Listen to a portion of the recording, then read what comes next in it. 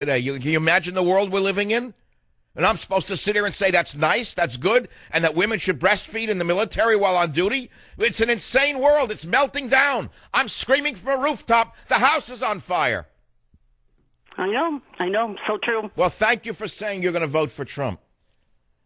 No, I'm telling you, you see the moral meltdown. It started very, very light. And it goes on and it gets worse by the day. Thursday, Ashton Carter, who should be tried for crimes against humanity, will allow troops on duty to breastfeed. Now, I don't mind if you're breastfeeding, if you're working in an office in the Pentagon. What do you mean on duty? You're on the front lines with ISIS and you blow a whistle and say that now said you can breastfeed and ISIS is going to put down their Kalashnikovs and their rusty blades? Maniacs! Psycho! Is that too brash for you? I'm very sorry. I hope it's not offensive. But here's the topper of the meltdown of the West. It's on michaelsavage.com. My headline. It shows a woman with a fake woman who was her husband, who became a man in England, became a woman in England. And my headline is Death of the West, Why God Sent the Muslims. Now, I'm going to talk about that another day because I've been thinking long and hard about what's going on in the world and why Muslims, in a strange way, and I'm not talking about ISIS, I'm talking about religiously correct Muslims could be the savior of the West. I know you haven't heard this before, but I'm saying it to you like it is. This married couple are both looking for the same thing, Mr. Right. 3 years ago, Claire Atkins was stunned when her husband of 6 years, beefy bodybuilder Marcus Atkins, told her he wanted to be a woman. So he sold his motorcycle to pay for his new breasts, changed his name to Celeste, and this December he became a transformation job. And now he is her wing woman as they prowl the English countryside for the man of their dreams. My friends, this is not what I say is the thing that this world needs right now. It's the opposite of what this world needs. And by the way, they're still raising 3 children. It's the death of the West. You heard me. I stand by those words. Is that too brash for you? I hope not. Join the Savage Nation. Call now, 855-400-SAVAGE, 855-400-7282. Savage.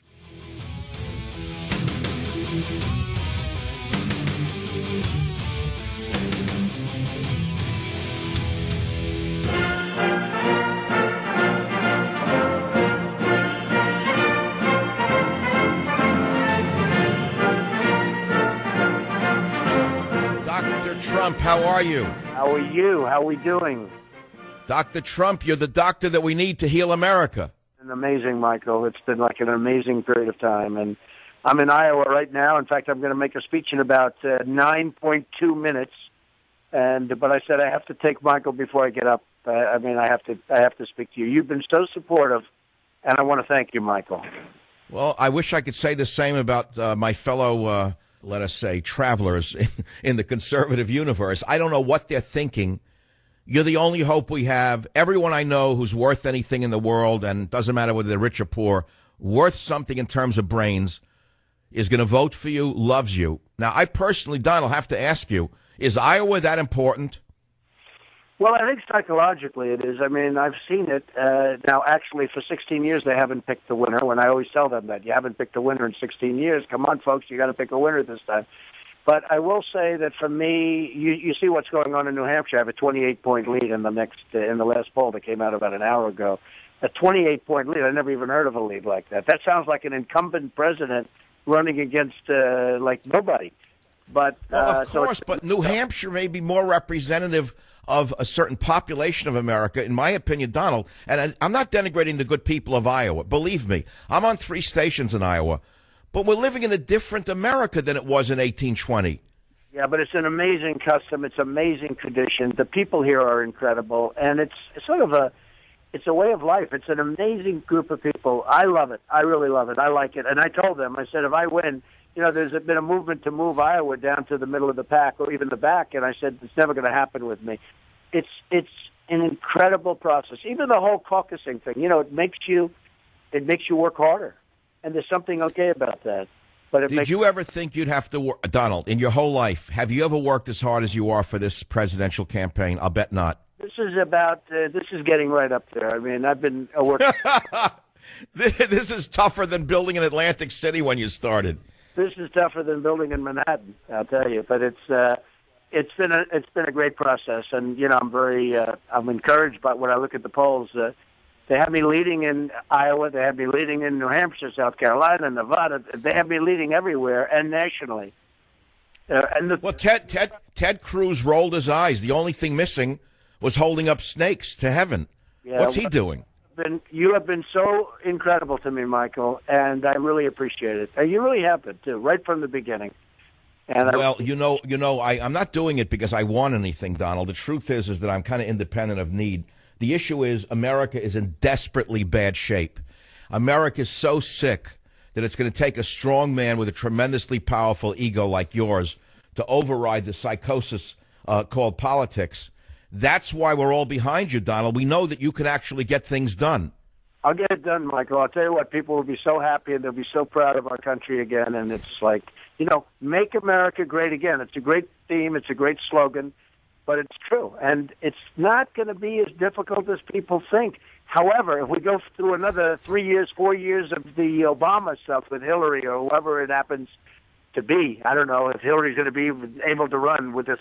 With the things that are coming down now with the FBI and with what she's done, I don't know that she's going to be able to run, to be honest with you. Plus, a new poll just came out. Now she's behind in Iowa. That would be a big loss for her, I think, Michael, losing Iowa and then New Hampshire. I think psychologically. You mean if she loses to the commie from Brooklyn? Yeah, he's probably a communist, but let's call him a serious socialist, but he probably could go a step further than that, right? Donald, last question of the day.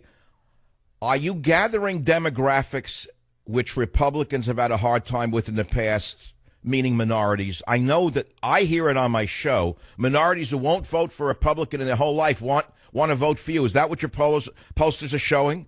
I think so. And in fact, yesterday in the New York Post, there was a big article where I'm leading with Hispanics and people that are in the country legally. Hispanics are, you probably saw that article. It was an amazing article. But I'm also getting a lot of people, and we see it even here, where a lot of Democrats are coming over and they're changing their party affiliation to the Republican. Because don't forget, the Republicans have a structural disadvantage. There are fewer of them and various other things. They have a state advantage, a state disadvantage, because certain states are automatically, with the college, with the electoral college, certain states are absolutely going Democrat. What happens, and this is important, Michael, I think, I have a chance of getting New York. I have a chance of getting Michigan. I have a chance of getting, a lot of states that a lot of these people, these other candidates, it would never even be a possibility to get them. And they're saying that Trump is going to win. For instance, Michigan. I'm going to win Michigan. We're going to do great in Ohio and Florida and different places that, frankly, and Virginia is another one, and West Virginia, places that have not been good to the Republicans, Trump is going to win. And if that happens, you end up having a tremendous advantage. And none of the other candidates are going to get there, Michael. So, Donald, what final message do you want to leave before the caucuses tonight on the Savage Nation? We're on 3 big stations in Iowa. The whole world is watching Iowa, even though I don't think it's structurally that significant. It is symbolically very significant. I hope you win. You've been running a tough campaign. Any final message to the world? I think only, Michael, that I've been working very hard. I've spent a lot of time out here. I've spent a lot of time in all of the different places, New Hampshire, and the next after that would be South Carolina, all amazing places. But I will tell you this, the people of this country, and you've known this better than anybody, the people of this country are incredible. More than anything else, that's what I have found. You have to see the love for this country. The people are incredible, and I leave that message. And, of course, always vote for Trump, right? Donald, you want to hear the message that's the winning one? Borders, language, culture. Even though you haven't used my slogan, in essence, that's what you have been saying in a different way. And that's why I'm 100% behind you, as are my listeners. I'll let you go. Thank you so much. We wish you luck, and hopefully we'll see you at least once before you're president. 100%, Michael. I'll speak to you a lot, and you take care of yourself. And you're right, we're going to have very, very strong borders. Those days are over where people just flow into the country like water. It's not going to happen that way. So I want to Amen. You take care of yourself. Thank you, Donald. Thank you very much, Mr. Trump. Savage. All right, that was fresh, right off the press, delivered to you fresh from the kitchen of the Savage Nation, right here on your local station. Now, we talked about a lot. You say there was no substance. Well, he said it. This campaign's tougher than building in Manhattan. If I were a journalist and I was a fair journalist, I would quote that. Trump says campaign has been tougher than building in Manhattan. That's a screaming headline. That should be everywhere. Page 6, New York Post. Trump says tougher than building in Manhattan. Only someone from Manhattan knows what that really means. I can't go into it because I never built in Manhattan, but I know about building in Manhattan a little bit. Like, let's put it to you this way. You want to build in Manhattan, you need concrete. You want concrete, it comes from one source. You want to get concrete, you deal with that source. Now, I'm not dealing with sources right now because I'm not a chef. I'm dealing with sources, which is a little different than sources. And I live near Sausalito to make it even more complicated if you don't speak English. But we're talking about immigration. Here's a story that came out a minute ago. Are you ready? Remember there were 3 escaped very dangerous inmates in California last week, and one of them was caught? Of course, they were hiding in San Francisco, the other 2. They came to the place where criminals hide amongst the homeless on a regular basis.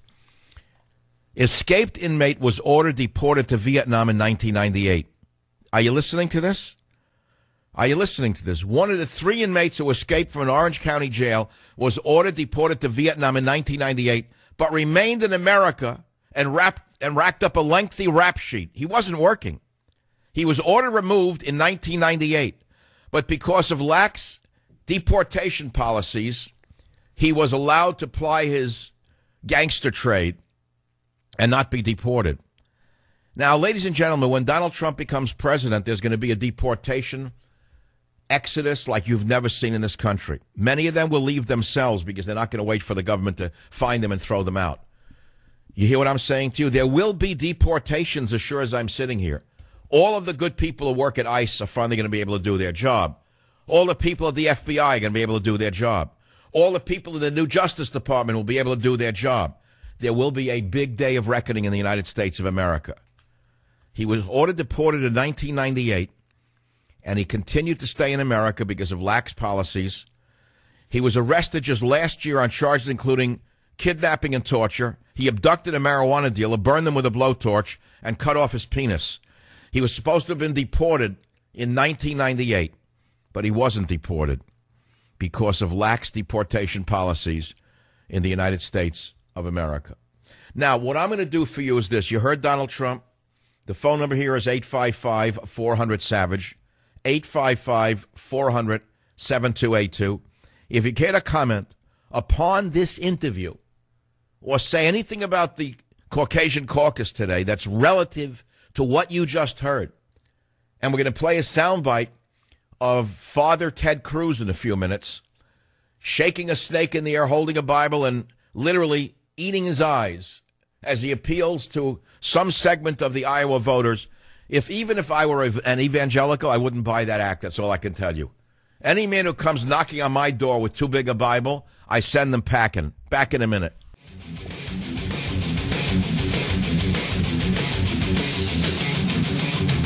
It is. The world's changing. I've been in the radio business 21 years. He's the front runner. They're calling me now to be on this show. That tells you something about Donald Trump that you need to know. Now, you can spin it any way you want. Oh, yeah, he's going on your show because he kisses Bud. Why do you expect? What's the big deal? No, that's not the reason why. He's got lots of people who'd like to have him on their show. Lots of people.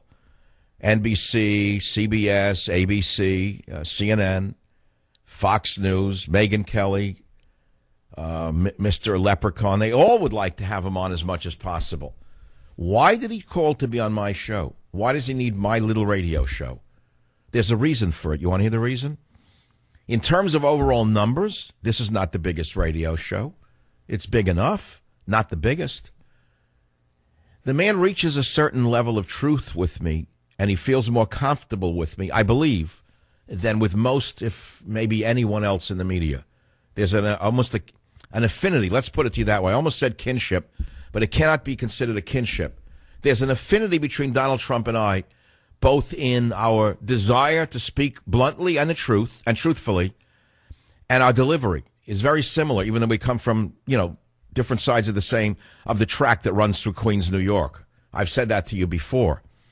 And it's an important thing to understand. I've been thinking about this. For those of you who are not from the area, and I've been gone for so